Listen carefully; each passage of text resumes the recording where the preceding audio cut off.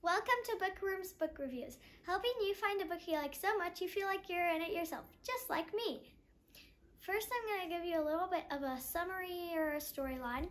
Then I'll give you what I like or dislike about the book. Then I'll tell you what grades I think should read it. Then, on a scale of 1 to 5, how good the book is. But I'll give a little touch of surprise to it.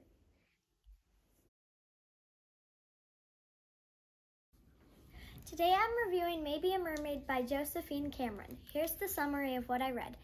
Anthony Gillis is a girl who is always moving. Then her mom gets upgraded in her work and they have to move again.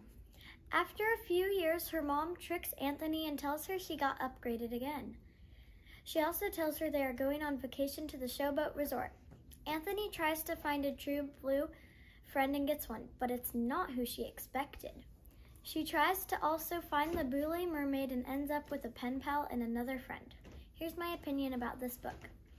I like this book because the characters try to stay positive even in the hardest times. I also like that when they made a mistake, they tried to fix it. Other than that, it was just sweet and happy, and I think it is a great book for 4th through 6th grade to read. I give this book 5 splashes of my tail. It was a great book. Bye.